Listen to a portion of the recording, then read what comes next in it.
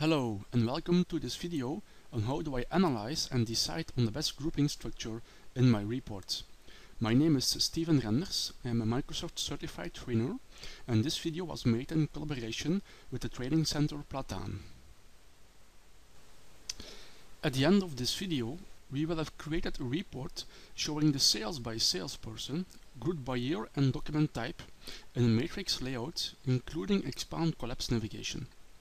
For this we will use the grouping capabilities of the TableX data region, in which we will make use of the combination of row and column grouping in a parent-child relationship and also adjacent grouping. A TableX is a flexible report item that can be used to display data in a grid format, with layout possibilities ranging from the simple tables to advanced matrices. This video will show how to create a TableX with adjacent groups, totals and subtotals. We will create this report in 3 easy steps. First, we will create the dataset in the Report Dataset Designer. We will decide upon the required data items and fields and which captions and labels to include in the dataset. Then, we will create the layout in Visual Studio Report Designer, where we will use the TableX data region grouping capabilities. We will start by adding a TableX data region to the body of the report, and next we will enter the detail information, the fields that we would like to aggregate in the report. Then we will add a parent group on salesperson and customer number, and after that we will enhance the TableX by including adjacent groups on the posting year using expression and document type. We will also include a header row and display the calculated totals and subtotals. The last step is then to include expand collapse navigation in the report. We will do this by using the visibility properties of the group on salesperson. In step 1 we will create the dataset. The most important thing when creating a report, especially when grouping is involved, is how to create the dataset. In this example we will keep the dataset as simple as possible.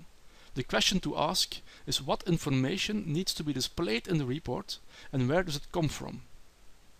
And which table or which tables need to be combined to fetch the required records. Remember, when using multiple data items, the resulting dataset will be flattened, containing rows and columns. Understanding how the dataset is flattened is crucial, because grouping and sorting is applied on top of the resulting datasets in the TableX control in Visual Studio. To get started, it is helpful to begin with a list of fields you would like to have available in the datasets and then decide how to get the data.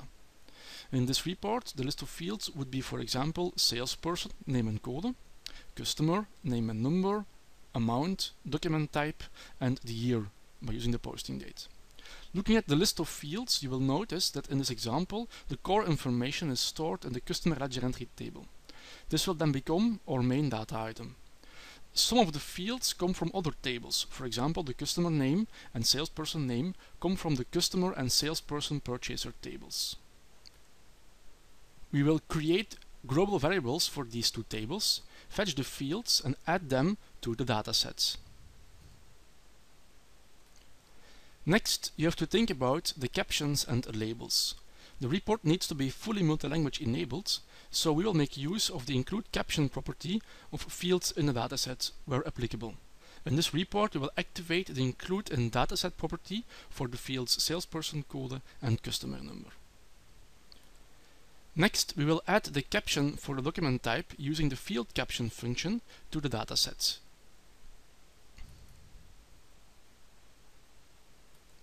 We could instead use a label, but this way we can reuse the caption multilanguage property from the underlying source table.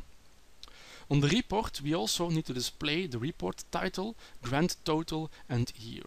For these fields we will add labels in the report label designer. Our dataset is now ready. The next step is to create the layout of the report. The first step was to create the dataset in the report. We have seen how to add the required data items and fields in the report, include the required captions and the labels. The next step is to create the layout of the report in Visual Studio. For this we will start by adding a TableX data region into the body of the report and enter the details that need to be grouped. Next we will add a parent group and an adjacent group in the matrix. Then we will include the header row and include totals. To create the layout of the report, we will select in the toolbox the table control and drag it onto the report body. In the detail row, we will add the field amount from customer ledger entry. Then we'll select the second and third columns by using the corresponding column handle and then click delete. Next, we will select the first text box and set the font weight property to bold. Then in the row groups window, we'll click the detail row and select add group, parent group. In the group by field, we'll select the salesperson name. Click OK to close the TableX group window. Next, we will add a group on the customer number. We will select the TableX control, and then in the row groups window, we will select the details and then select add group, parent group. In the group by field, we will select the customer number from the customer ledger entry table, and then we will click OK. And next, we will delete the group tree in the first row of the TableX. To be able to display the salesperson code besides the salesperson name, we'll create an expression for the salesperson text box. To do this, we will right-click on this text box and select expression. In the expression designer, we will enter the following expression. We will then repeat a similar process for the customer name and number text box.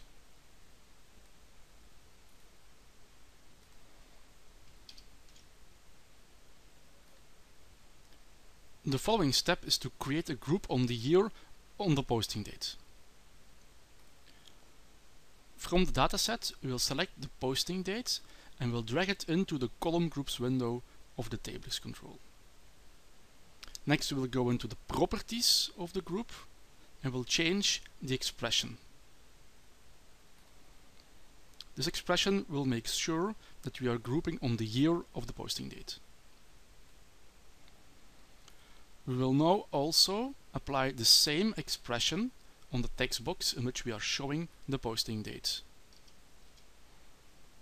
So the first expression is for the grouping, the second expression is the value that is displayed in the report. The next step is to create the group on document type. For this, we'll go into the column group window, select the first posting dates, then add a group, and next adjacent after. In the group by field, we will select the document type, and we will click OK to close the TableX group window. Now on the third row, on the fourth column, we will also select the amount from the customer ledger entry table. Next, we will create a header row for the column titles. First, we'll right-click the row handle for the second row and select delete rows. Then we'll select the row handle for the first row and select insert row outside group above. This will become the header row. Now we need to enter expressions in these two text boxes to be able to display the year and document type. In the text box for the year, we will select the year parameter. In the text box for the document type, we will enter the expression to fetch the caption from the dataset. Now we will create a total column to show the total for the amounts. So in the column group window, we will right-click the group 4 and say add group adjacent after. In the group by, we will create an expression which is equal to the string all. We will close the group expression window. We will then split the text boxes in the header and we will delete this expression. Next, we will add the grand total into the text box of the header row. In the new text box on the detail level, we will add the amount from the customer ledger entry, and we will change the expression to be able to summarize this information by sum. Next, we will repeat this process for the other amount text boxes in the table. We will now add a group total row into the matrix. For this, we will select group 2, say add total after. We will replace and add the grand total label in here, and we'll bold the line and repeat the same process for the last column. Next, we will enhance our table by adding colors for the totals, colors for the adjacent groups. We'll merge the 4 text boxes in the left corner of the table and include the report title, and change the font size. To further enhance the reports, we can go into the group properties and rename the groups, so the name represents the field on which we are grouping. So this concludes step 2 to create the layout.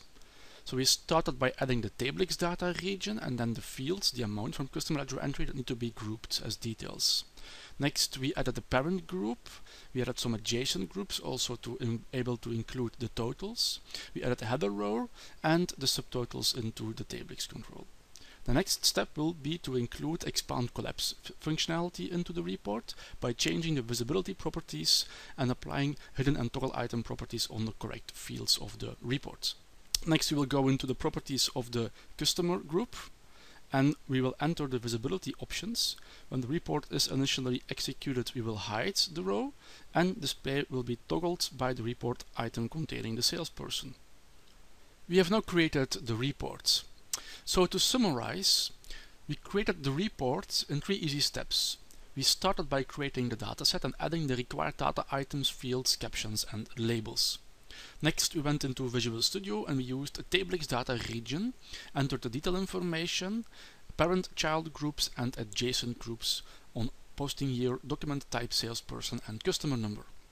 Then we included a header row and totals. We enhanced the report by changing the font and adding some colors. And last but not least, we included expand collapse navigation by using the visibility settings, toggle item and hidden property on the salesperson fields. Thank you for watching this video. My name was Steven Renders. I am an expert Microsoft certified trainer and this video was made in collaboration with the Plataan Training Center.